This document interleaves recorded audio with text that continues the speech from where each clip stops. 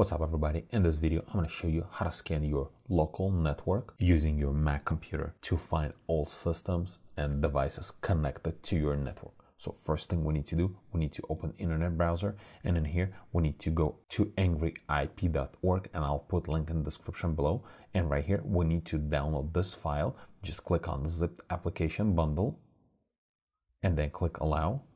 And then also we need to download Java 8 or later. We have to make sure it's installed on our system. Just click on it. And then in here, we need to click on latest release, JDK, and then click allow as well. And then we can go back and we can actually minimize this window. Once the download is complete, we need to run JDK first and then click on continue, agree, and then install. And then type your credentials. And then install software, and then click on close. And right here you can keep or move to trash. I'm just gonna keep for now.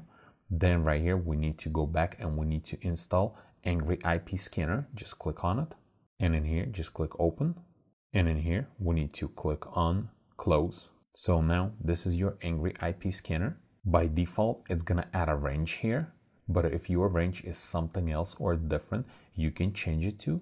Or if this is the subnet that you're using at home, now you can just click on start, and now it's gonna scan your network for every single IP address.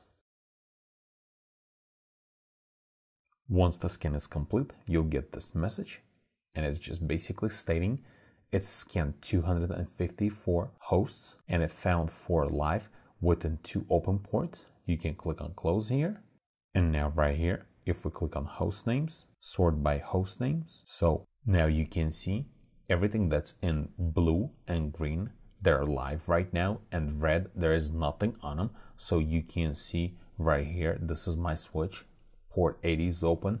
This is my router, port 80 and 443 open. Also I got a ring, and then this is my Mac computer, the one I'm using right now. So pretty much with this software, you can find every host with the host IP address and if there is any ports are open. And this is pretty much it. If this video was helpful to you, press that like button and don't forget to subscribe. Thanks for watching.